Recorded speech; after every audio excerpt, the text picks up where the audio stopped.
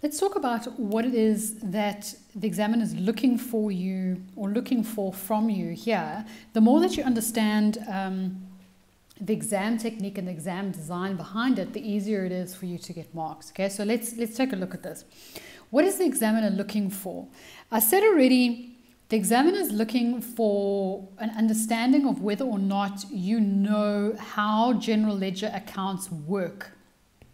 Okay, so it's not just, can you copy and paste and do parrot fashion, exactly the same stuff all the time. They go, do you know how it works? Do you know that a general ledger will start with opening balances, has movements? Some of the movements are totals from your basic sales journals and, cash receipts journals and cash payments journals that are normally done and added up and totaled and posted every month. And then there's always these weird little adjustments that happen as well. So do you understand how general ledger accounts are created? Do you understand how to manipulate them and move them? In other words, as we said, if I give you a balance, can you create the movement from that? Can you figure out the movement, the balancing figures, etc.? So do you understand how general ledger accounts work? Do you understand and can you work with a type of info if it's given in a slightly different way? So what a lot of students do, obviously, when they study this subject, is they start off and they go, okay, so, the cash receipts journal, this is what a cash receipts journal looks like. You got the day, and you got the document number, and you got the details, and you got the column, so students are used to, doing the entire thing, the whole cash receipts journal, and then going, okay, so what you do then is you take this total and you take this total here, etc., etc. So that's what students are used to doing. And what the examiner is looking for is saying, if I give you the same information, but I give it to you in a slightly different format, do you still know what you're looking for? Or, do you only know what to do with the bank column in the CRJ? Do you only know what to do with it if it looks like this? Okay. Are you aware of the fact that the column, the column that goes there, do you know what that means? So, in your CRJ, you've got the trade receivables column.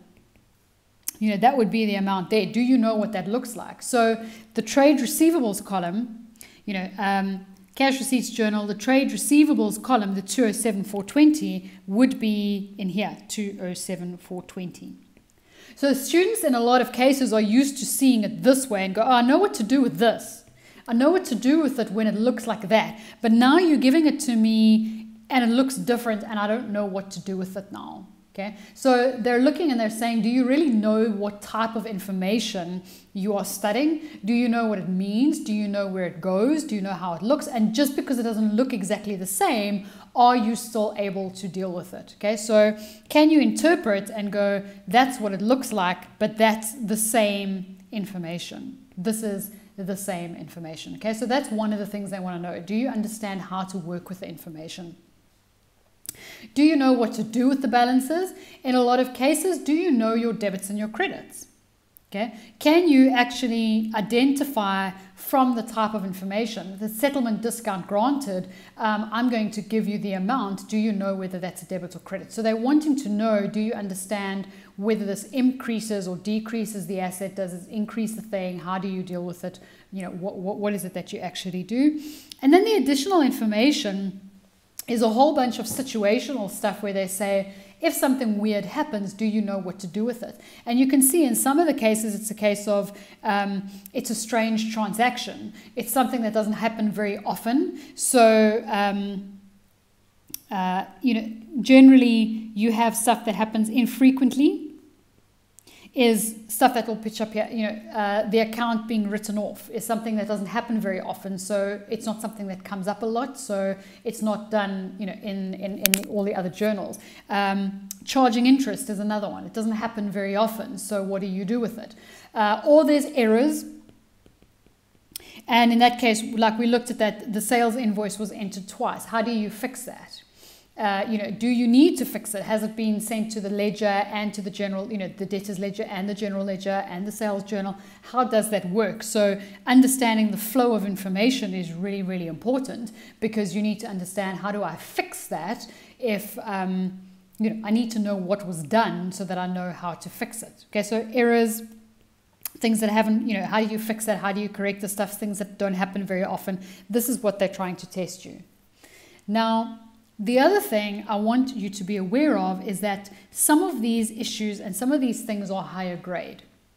Okay? And I want you to be aware of this, because what students will do is they'll look at stuff that's higher grade and they'll spend too much time on it.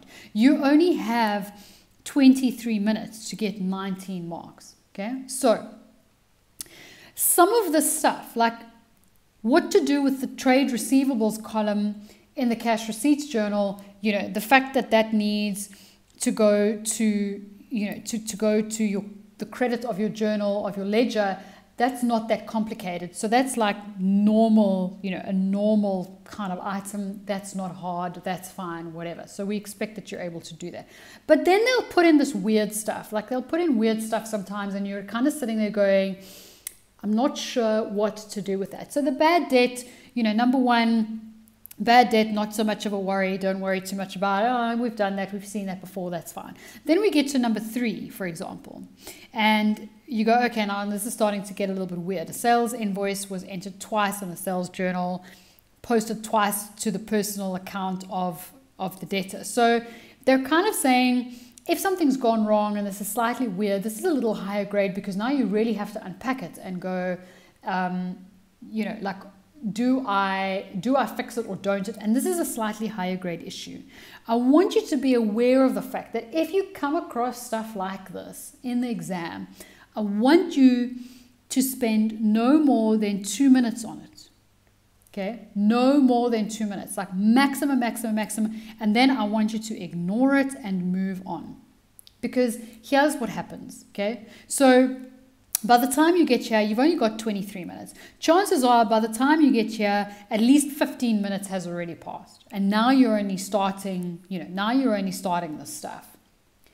If you get to point number 3 here, okay, and you spend 2 minutes on item number 1 and 2 minutes on item number 2, you're now sitting on 19 minutes, for example. And now you go, okay, point number 3, I don't know what to do with it. And you figure it out and you play with it and you're like, do I do this? Do I do that? You agonize over it. Should I? Shouldn't I?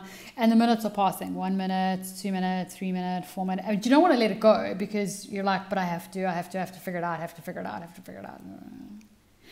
And eventually you're not going to get the mark anyway, because chances are what you're going to do with it is going to be wrong, because you don't actually know what you're doing. But you've wasted 5 minutes trying to figure it out.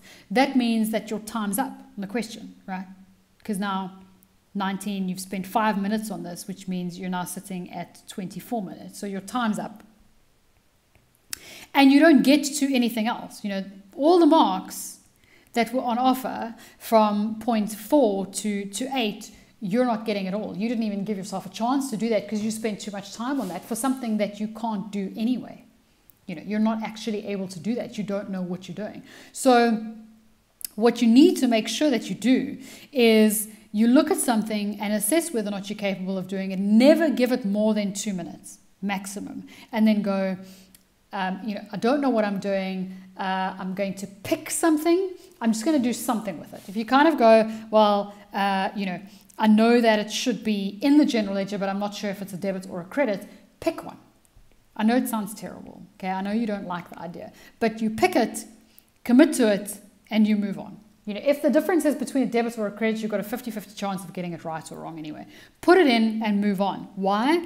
It's not so much because I'm interested in whether or not you got that item right. My concern is that you lost all the marks for everything else that came after that, because you never got to it at all. So there's a good possibility that there's a good other 6 marks in here that you never even got to at all, because you were busy agonizing over whether or not the thing was a debit or a credit, or whether or not you should put it in or not put it in, or whatever the case is.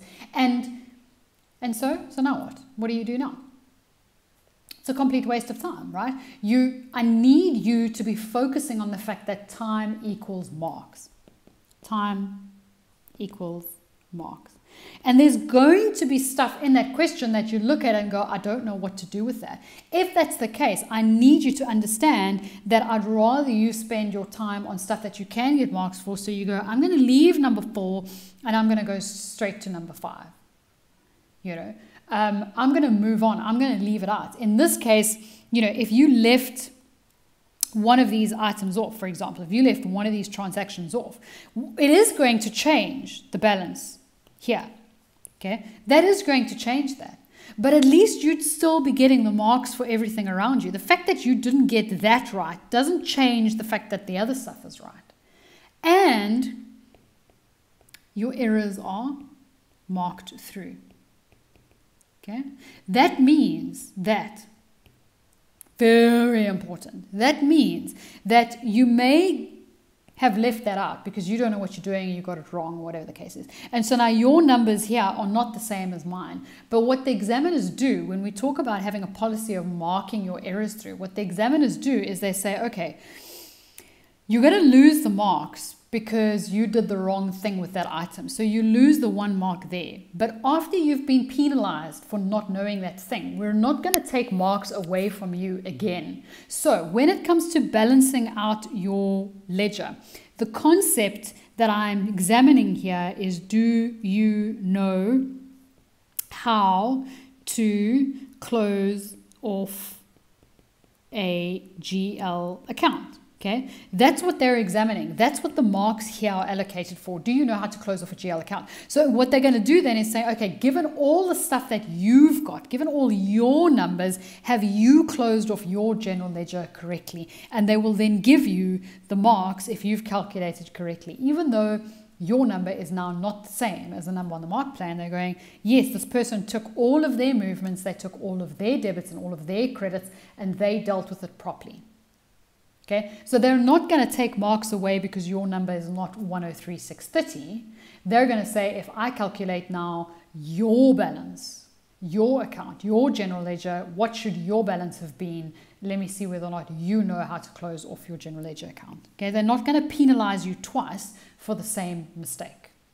Okay, you got penalized, you lost the mark here because you didn't put it in. They're not going to penalize you again because your 103,630 is wrong because you left it out. That's not what they're examining. They're examining, do you know how to close off a general ledger account? So the marks allocated to closing off the account, you will still get. Okay, and that is so crucial because all of a sudden it means if something goes wrong somewhere along the way and you get something, you mess something up, yes, you're going to lose that particular mark, but it doesn't mean that the rest of your marks are in danger. So when you're now looking at information and you're going, oh, but Yvonne, I don't know what to do with number 3. Fine then, leave it and move on.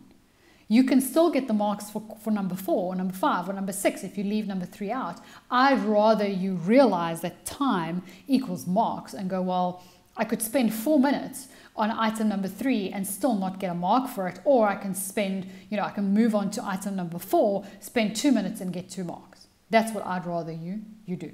So understand that there's going to be stuff in there that's higher grade, my little HG.